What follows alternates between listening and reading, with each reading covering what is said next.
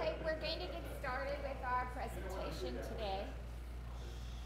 And this is the first of a series of 6 presentations that we're doing over the winter. And the next one is on Judith Marvin's lecture on November 5th. And it's going to be on wood and stone architecture. And it will be at 2 o'clock, the same as this. And we will be sending out emails about it. So hopefully all of you can mark your calendar and come to that. And Jeff Olson, the smiling guy over here, is doing his presentation today on cinema. And one of the things he's been really involved and enjoys cinema. And he says, as a lover of cinema and the escape it provides, it's always great to have a conversation in an open forum. So I want to introduce Jeff.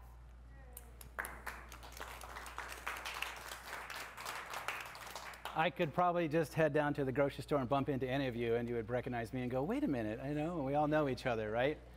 So I want to thank the friendly people for inviting me to get to do this and get to meet everybody and talk about it. And we're at a time always in life that we have to continue conversations no matter what they're about and keep those things going. So I always like to start everything with saying, welcome friends, welcome neighbors, and welcome new friends of people that I didn't know 20 minutes ago that I'm now friends with. So I think we need to make an effort every day to try to meet people that we don't know and get to know them and where they're from and what their background is and move on that way together, because we have a great community with all 3 of these counties lined up together. You can kind of go anywhere in these places, and we all have a background, and we're all usually from somewhere else, and it's always interesting to find out why we got where we are. So it's nice to get to see all these smiling people out here.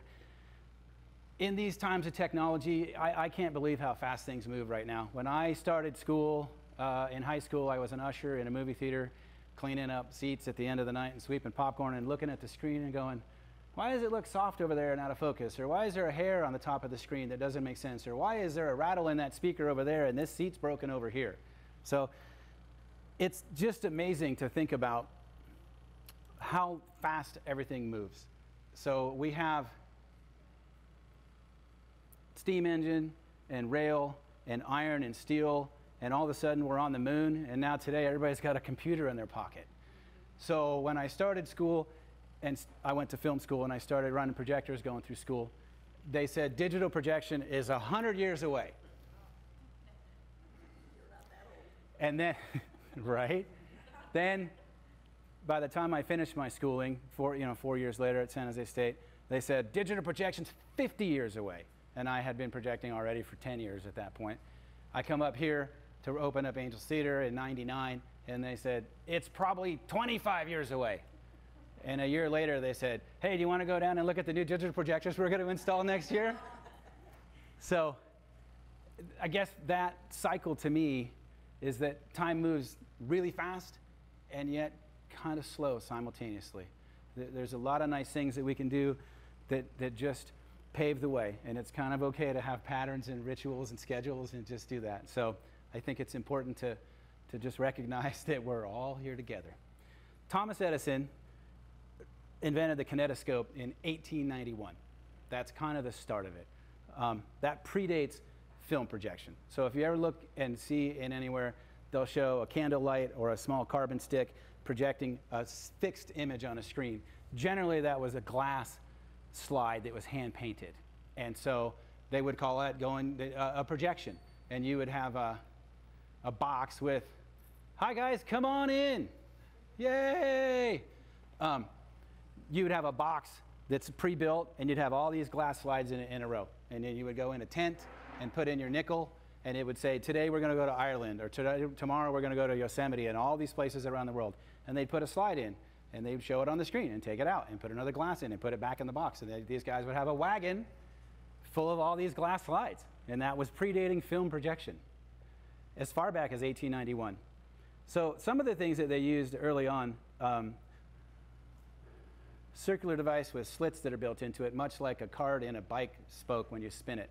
And it had all these small little slits in it and a light in the middle, and they'd place all these pictures in it and spin it. And it would spin, and you look through the slit, and then you could see the movement. And that was the earliest technology that we had that got close to using everything as a moving picture, right? It's not really a moving picture, but it's fast enough that our naked eye can't discern that it's not actually fluid and moving all the way. When they first got built and Edison first did it, he didn't patent it because, hi Chuck, he didn't think it was, they thought it was a toy. They didn't think anybody would do anything with that. So the French came along and they developed a much better version of that, and that's currently what everybody knows as a zoetrope. And that was patented. So then they were able to use the zoetrope and go into tiny little penny arcades, and people could penny in and flip and see the pictures. And that's another version before we had actual film projection. So Émile Rayon, he made what was called the theater optique. And that was the first time anybody used what we would call successive frames on a screen. So regular film projectors are 24 frames per second. Even the ones that we're playing in movies now, if you watched a movie theater and it was film, it's 24 frames per second. So we figured out in technology base that if something blinked 24 times in 1 second, it was just fast enough that your brain couldn't see the in-between spots of the not blinking. And that was the standard. I mean, before that we had 16 millimeter, right? If you ever look at a 16 millimeter and 8 millimeter film, it looks choppy and you can see it like it's doing this. It's because your brain can see the in-between spots in the frames. So 24 frames per second became the industry standard. And then we figured out how much film you could fit on a reel and how many reels it would take to play a movie in a theater. And then the opposite of that is that they took a carbon stick, right? So I actually projected carbon arc in the early 80s because I wanted to learn how to use every kind of projection equipment possible to play a movie in a movie theater the right way.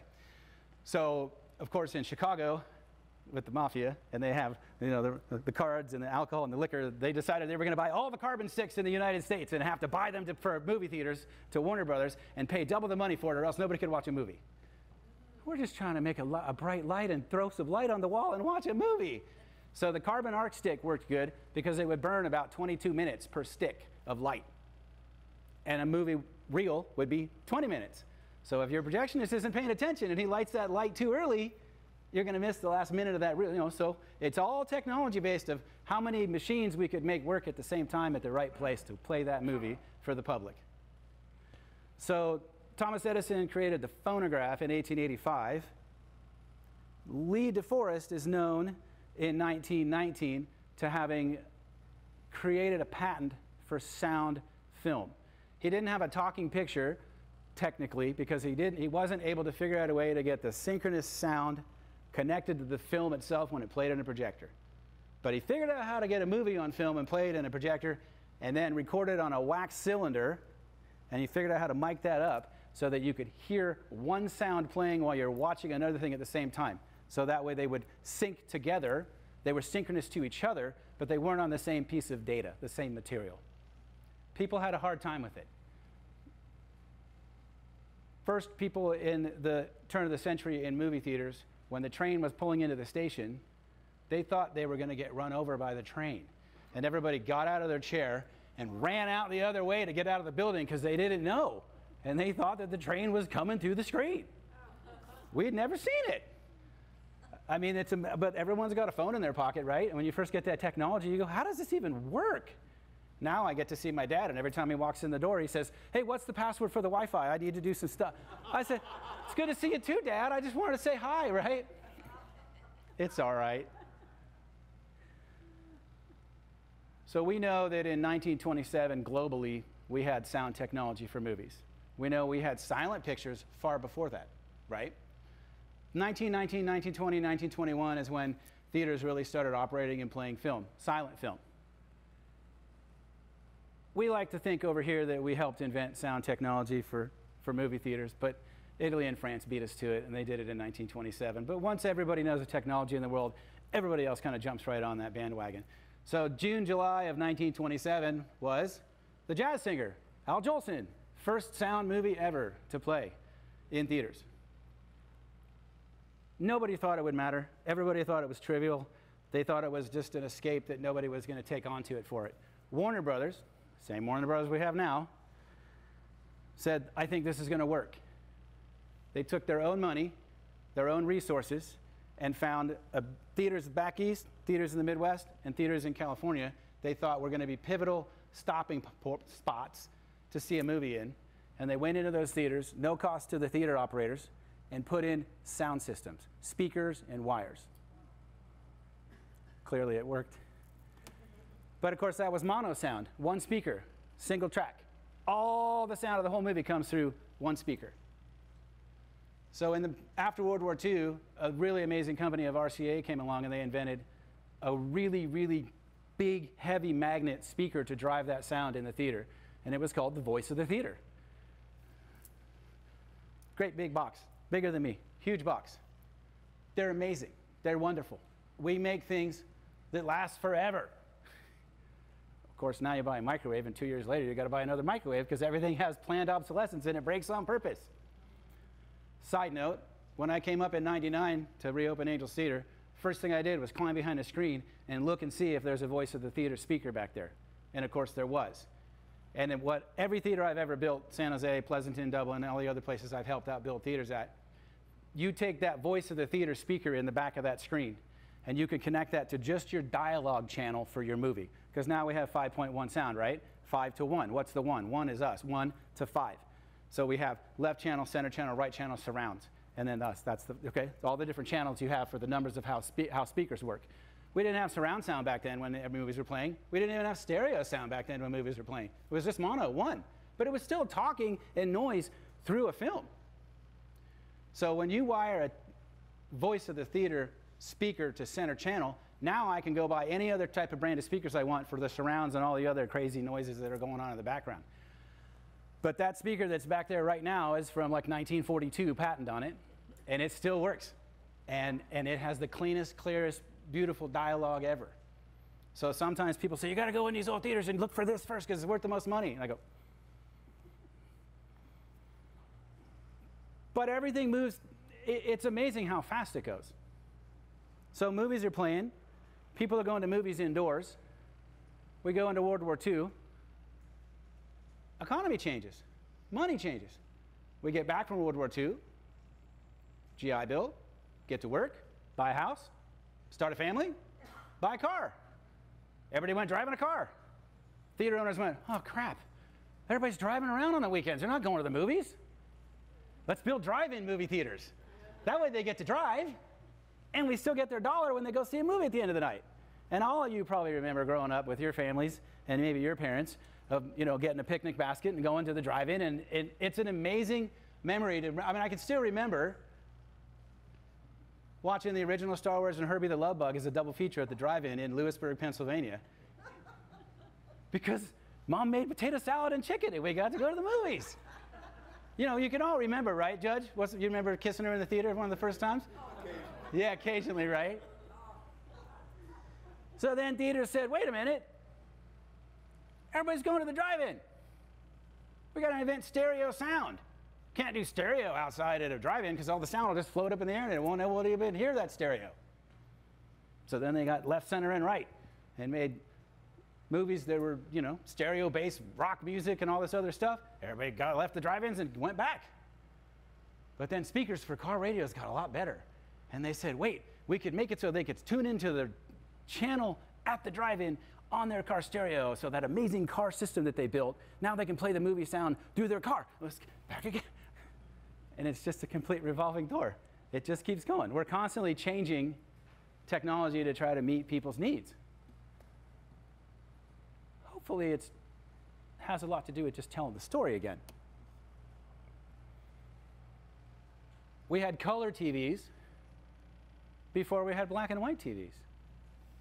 But we didn't want to sell color TVs yet because black and white was such a new thing. Everybody was going to buy a black and white TV. 10 years later, we could say color. It was already in there. So then in marketing, everybody does it. We run film at the theater, any theater. Now everything goes to digital projection. Pros and cons. Still a big machine and has a lot of moving parts and things could break. But there's no film degradation. There's no scratches. There's no lines on it. So it does have a nice, crisp, clear image. We have 1080p clarity of the screen, I'm just going to say. 1080p for quality. But what did they do when we built the new projectors at the theater? They gave us 720 projectors.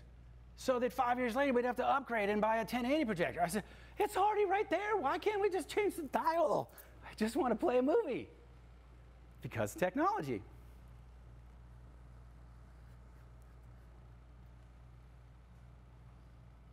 Lifestyles change, people's needs and wants change. But a lot of things just stay consistent, right? You want to go see an amazing film or go see a great movie, read a good book. That stays the same. You have seats in theaters that rumble. It's called D-Box. You have Atmos sound where the speakers push air towards you and you could feel that, right? At what point is a movie the story of the film or a carnival ride? Like 3D is pretty cool, but not everything needs to be 3D. You know, 3D was fun. Like people all liked Avatar in 3D. But you know, we don't need Sense and Sensibility in 3D, right? The story tells it. The story is itself. We don't need it. And so I think at times with every technology, we need to stop and back up and say, what is it that we're trying to do here? What are we trying to learn from this? Or what is this escapism that we're trying to do? So carbon arc was huge. We went over from carbon arc to xenon lamps and projectors, and now we go into the digital technology. And I think to myself, what's next? China and Korea are developing a screen that's an LCD screen, LED screen that's a big white sheet, and it's got a big bunch of cables in the back that do it this way. And you just take it and you just roll it all up in a big ball, and they ship it to you, and you just unroll it and put it on the screen, on the wall. And I go. So again, at what point, until we have a consistent technology, at what point do we jump ship and go with that technology, right? Right now, I think we're just going to keep throwing light on a white wall and keep playing it, you know?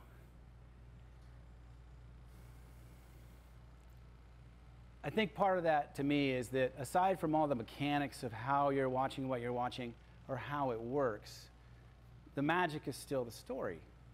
People know that magic. So everybody can think of something that they think is amazing, right? Vertigo, Wizard of Oz, you know, anything with Jimmy Stewart, right? I mean, like everybody's got things they really like, you know? Like Cuckoo's Nest, right? Oh Brother, Where Art Thou? I wrote down this morning Maltese Falcon, Chinatown, Blade Runner, Memento, Shawshank Redemption, 12 Angry Men, Gone with the Wind, Oppenheimer? Is Oppenheimer on the list now? I haven't seen it yet. Yeah, you should try. So there's definitely movies that people watch every year. Maybe at Christmas time you watch Wonderful Life, or whatever you watch that's your go-to feel-good happy thing, or that book you read, or that chapter. You know, arguably, like, is Oppenheimer going to be the next Citizen Kane? It's hard to say. My dad liked it. Sent me about 40 emails the next morning with the clothes in Oppenheimer, the shoes in Oppenheimer. He was very excited about it. Which is a good thing.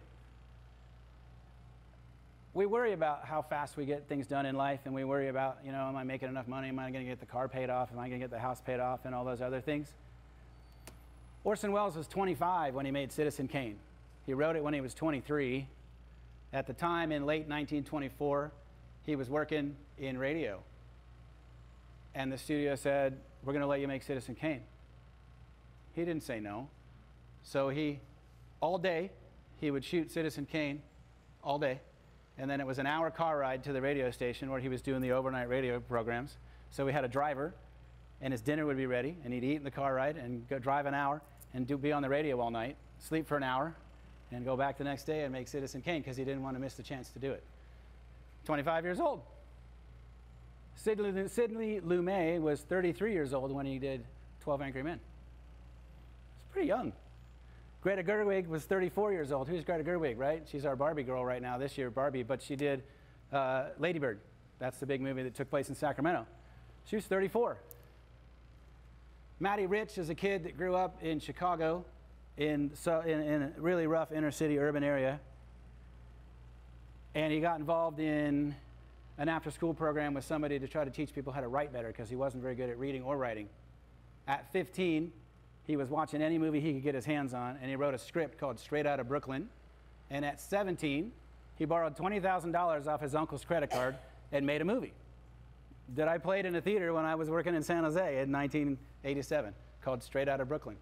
So we have movies that are very inexpensive and movies that are crazy money. And just because something has a lot of money or a big budget doesn't, I don't know that it makes it any better or any worse. We've all seen movies that are just tiny little movies, and they're wonderful. But money is a funny thing. Athletes, $17 million to play 2 seasons as a catcher for baseball? That seems like a lot of money. Tom Cruise, $28 million to be in a... And then they say, it's a flop at the box office. Well, it has to make $1 billion to break even. Something is askew here. Something is wrong. Scale wages for a Hollywood actor or actress right now forever is $32,000. And then anything you can negotiate in a contract above that is what you get paid. So when Zemeckis decided he was tired of making bigger Hollywood movies and he was going to make Forrest Gump, he decided it was just a little poem, a little fantasy that he wanted to make Forrest Gump. Nobody took him seriously. He financed it himself. It finally got distributed in theaters, but nobody thought anybody was going to care about it. Nobody thought anybody was going to want to watch it. So Tom Hanks said, I'm ready for a break and I'm ready for something new. I'll do it for scale and 5% of the back end. And they said, well, there won't be a back end, so we'll have no problem letting you do Forrest Gump for 5% of the back end. Run, Forrest, run. Now what happened, right? So then when Band of Brothers came out, and everybody was watching Band of Brothers 20 years ago, he co-financed and paid and produced for half of the cost for all of Band of Brothers to get made and shot and produced on location. They said, Tom, you've had a great career and you've made a lot of money. How could you possibly do that? Run, Forrest, run. Took all that money and he put it all, you know, he'll pay it forward. He makes money and he pays it forward. So there's movies where they think they're going to make tons of money and they don't, and then there's a guess that they say, will that ever be good or not? I saw Shawshank Redemption in the theater the weekend it came out. I was the only one in the theater. 2 weeks later, they're packed and you couldn't get a ticket to see it for word of mouth. But we didn't have the computers the way we did back then, right? We didn't have Yelp and Google and everything else, and you could just trash anybody, oh, it was horrible, or you know, whatever, or it's amazing, and how, again, that's that technology of how fast things go and how fast the words are. When film first came out and it played in theaters, 35 millimeter film, it's celluloid film on a reel that gets sent to you. Whatever type of projection system you have to project it can vary. And the first theater I ran in college as a projectionist was an art and foreign film theater. Everything's on film, so you got to splice it all together and build up every movie every week or two, play it, break it all back down and ship it back out. Well, we were playing French and German films and Italian films and small American independent films, like truly independent, but we didn't have a contract with Asia yet to play Chinese films. And I wanted to play John Woo's movie, The Killer. I wanted the John Woo film in 1989. I couldn't get it. So I stayed up all night, and I called over there to Toho Studio, and I got an interpreter on the phone, and I said, figure out a way to get me this movie. And he said, what do you propose?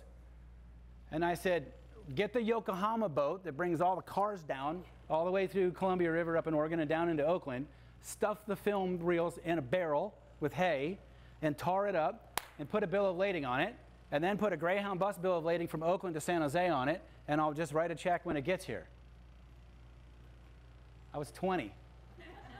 And everybody's like, oh, you're playing this movie and the David Cronenberg and all these crazy movies, Jeff. When are you going to play the John Woo movie? And I said, when the boat gets here. And they go, but really? And I said, but really? Because the tides. We don't know how long it's going to take. 28 to 31 days, about how long it takes to get the boat here. I checked it, and I got notice that my Greyhound bill was live. It got all the way here. And I got my little hand truck out that I still have to this day, and I walked 8 blocks down the road to the Greyhound and got my bungee cord out, and I put that barrel on it. I must have looked like some crazy kid with long hair and a big long beard, and I'm running down the street with a barrel on my wagon, right? I get back to the theater. I got to haul this barrel upstairs to the projection room. And my boss goes, why is there hay all over the projection room floor? Because I'm playing the John Woo movie. Oh, well, that's okay then. 6 months later, they signed a contract to distribute international Asian film into the US, and so then it just got mailed, and then DHL or FedEx would drop it off. But it's true. If you have something you want to get it done, there are ways to make it get done. Angel Cedar was closed for 20 years. We got it going. Angels wasn't my penny. It's just a little bit of this and a whole lot of that, right? Angel Cedar was built in 1924. Sound technology was 1927. So for 3 years, Angel Cedar was a silent film theater. So all the color is different. Silent film, black and white, not color film. All the makeup is different. All the lighting is different. All the cue cards are different. Silent film. You had people that made a ton of money working on small movies. I mean, back then, a ton of money. But getting paid to be in silent films. They thought sound technology was going to be trivial and nobody would take it seriously. But clearly, Warner Brothers didn't think so. Warner Brothers was right. They started making sound films, sync sound film, right? You got people that people adored on screen and watching these La Boheme and all these other amazing silent little pictures. All of a sudden, they put a mic on them. And they go, ah! They go, oh, God, you sound horrible. You're fired. So Hollywood flipped over about 90% of their talent overnight to find people that could actually talk well, sound good, and sing well on a screen. It's a huge change. If you ever watch like an old Western or any old movies that's silent and you got, the horse galloping down the road and the piano music going and everything great going, and you'll see there'll be a card they put up to read, like an old vampire film or anything, the card. And you read it and you go, okay. And then it'll go on and another card. And you go, okay, why is it taking so long?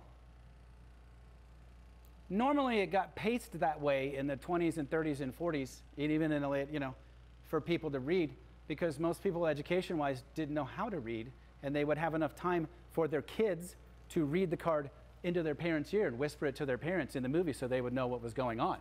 The pacing is very deliberate and on purpose, because a lot of people couldn't read, but they could still watch the movie and try to piece it together and figure it out. We've come a long way. This year was my 38th year in movie theaters. How can that be? I've been lucky to make a lot of good friends and be in a great community and get to play movies and see people smile. I had kids that didn't like to read, and their parents got them Harry Potter, and they started reading, and then because of that, they started reading other books, not just Harry Potter, and it helped them get reading in them as kids. Parents come to the theater, and they got 7, 8, 9-year-olds watching Harry Potter. Fast forward 23 years later, those kids have kids, and I redid Harry Potter at the theater, and now they're bringing their kids to the theater to see Harry Potter, and I'm still there. And they go, remember me? And I go, of course I do. Yep. I would say that we should stop and slow down, work together, go down that hiking trail that you've never hiked before. Stop at that restaurant that you've never eaten at but always thought about. Read that book that your neighbor lent you that you didn't think you were going to like. Or hopefully, watch a movie you didn't think you had any interest in and find out you really love it. So I appreciate all you guys for being here today. If anybody has anything they want to talk about or questions, hi there. Your sister was in the theater the day it burned. That would have been like June of 1957. Is that right? Somewhere in there. 56? 56 we don't want. She might have cheated on her application to get a job there. I have to remember what they were playing there at the time, because I talked to Dan Darby's wife, Eleanor, and that's her sister. Right. So she told me they were playing a movie there that had to do with fire. Like it was like something like, the attic is on fire. There was a movie about a building catching on fire. And at first, she told me that people didn't know it was really on fire. And Eleanor told me, they were walking up, and they put their nickel down. And they said, fire, get out. And she went to grab it and pull it in anyway, but the person took it back and said, I'm not coming in. You can't have my nickel.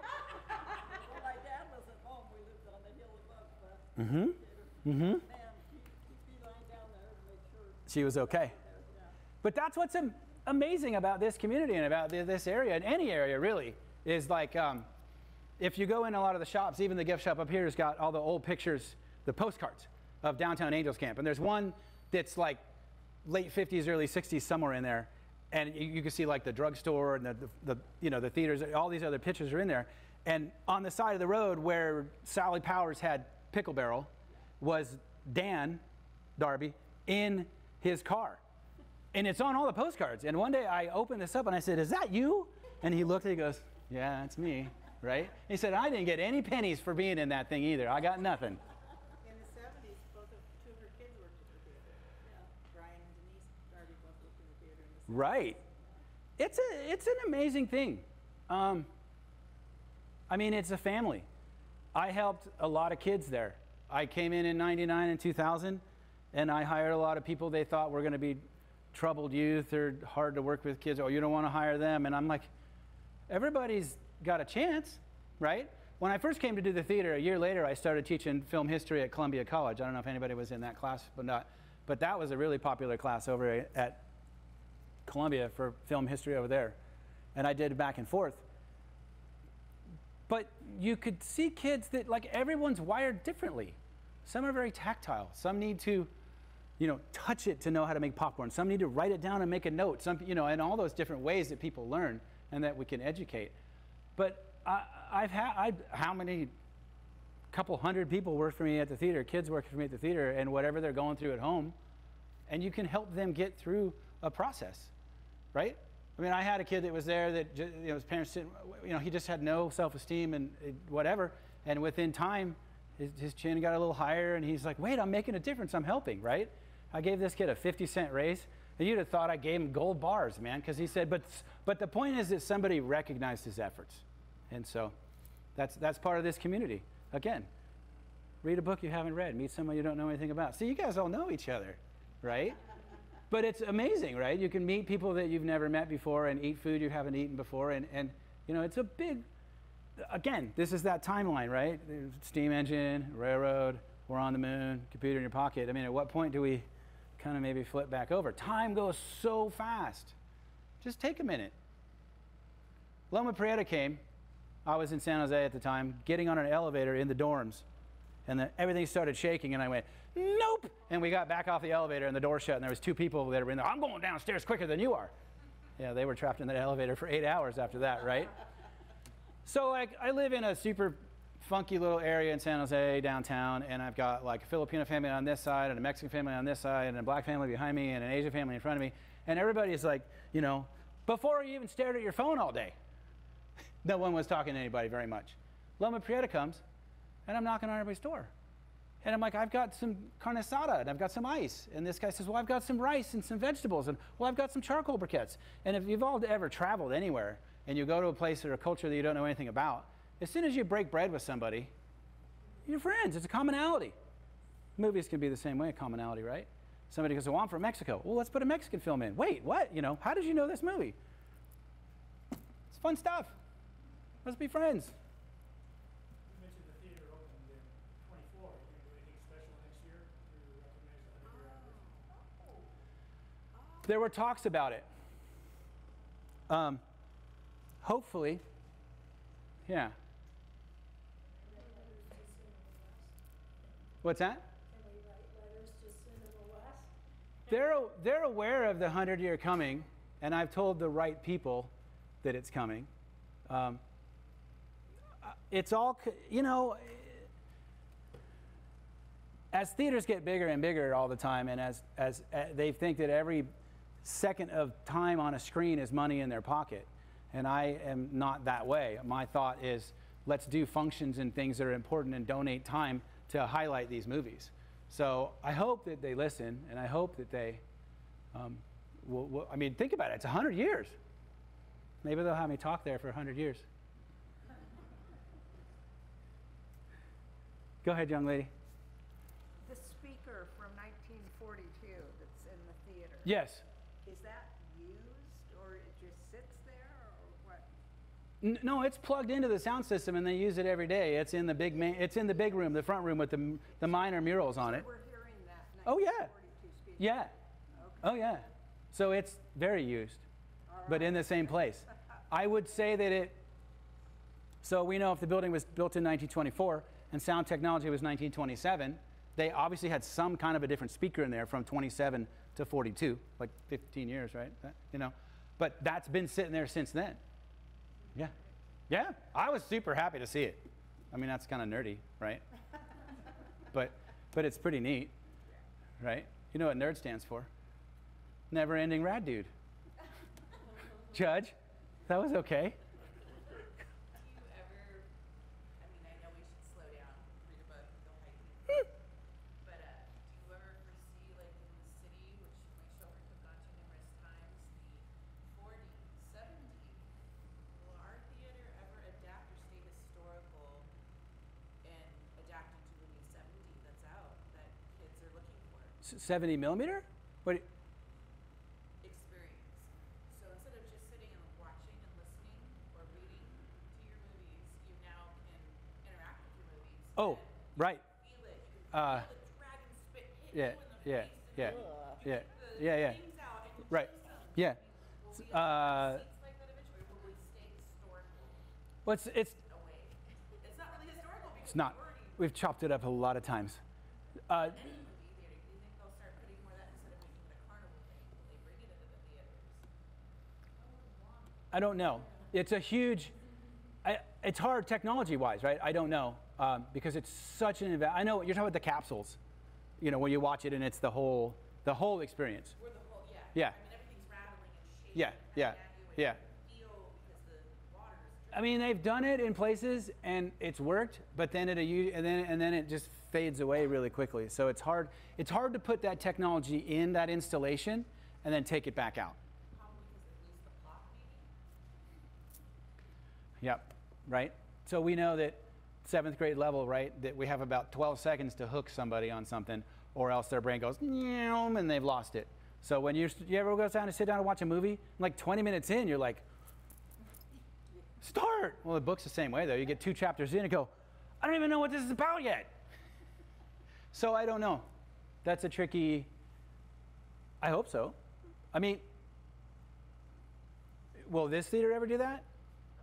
No. I mean, because I go to the ones in San Diego that have the egg and you're sitting in it and you're swimming with the turtles. Yeah, and it's crazy awesome.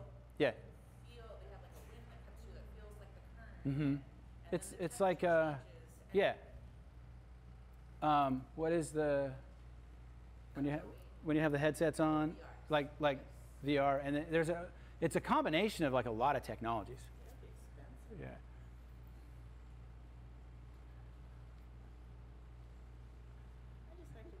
So, right. So everybody has a different escape, right? So when we were all growing up and going to movies, right? Cups didn't even have didn't have cup holders for your soda.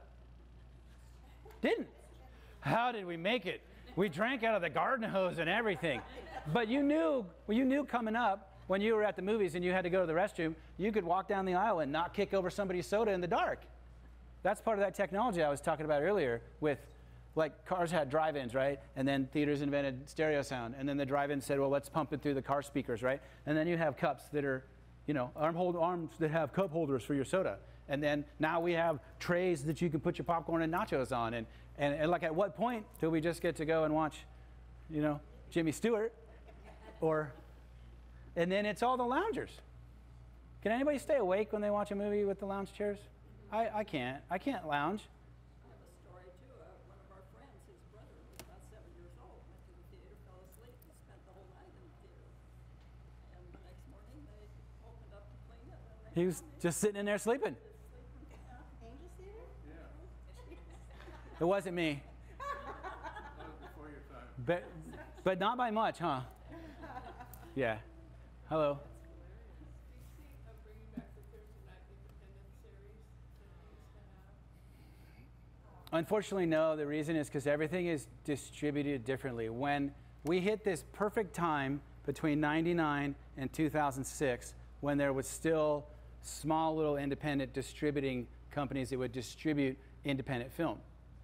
And as that got popular, the big main 7, the big studios like Fox, Warner Brothers, Disney, and all those, they all watched that happen and went, hey, we need an independent film division, right? And so they just kind of enveloped all that into one. So there's still small films that get made and independent-ish films, like Lady Bird by Greta Gerwig was independent and small, but there is no distribution of that anymore. And so when independent film and small little foreign films played well at the Angels Theater, there was only two contracts. There was a theater contract and then a VCR contract when it played like 8 months or a year later, two. But soon after that 2005, 2006 time, we had DVD, Blu-ray, streaming, and everything else. And so now, unfortunately, the big machines that make all the money mucked up all the gears. And now when a theater plays in a theater, it's actually the least important venue they want to play a movie in. They're ready for it to be at home immediately. They don't even care. Legally, due to monopoly laws, it has to play in a theater to have a home run. Unless now they'll make them directly to be at home only. So the tricky part was then they'd say you're going to play it in a theater, because back then I could play a tiny little movie in a theater and say you're going to get 80-20 terms on it and you're going to get paid for it, and I don't even care about videotape. And so you could afford to play a small little movie. But then they changed it and said it's going to play in theaters, but you're only going to get this tiny piece because we're ready for it not to play in theaters because it's going to play on VCR and DVD and Blu-ray and streaming. And now, how many streaming platforms are there? I don't even know. Too many. A lot. So now you could have a banger, super great movie coming out in theaters, and 29 days later, it's for at home already. It's a pretty short window. When we were kids and went to the movies, I remember I'd get out of the theater rubbing my eyes because it's bright outside, and I'd say to my parents, I can't wait for a year to go by so I can watch Raiders of the Lost Ark at home on videotape, right? Because it was a year. And now, or it'll even be the same day and date. It'll play in a theater, and you can buy it or rent it for $5 on Paramount the same day. That's just where the industry has shifted. How long did the series run where they had it on Saturday and there would be a short hour movie or half hour, and you had to wait till next Saturday to go and see The serials. series? Yeah. Serials were huge after World War II, and they really were really popular through all the 50s and made it to the early 60s.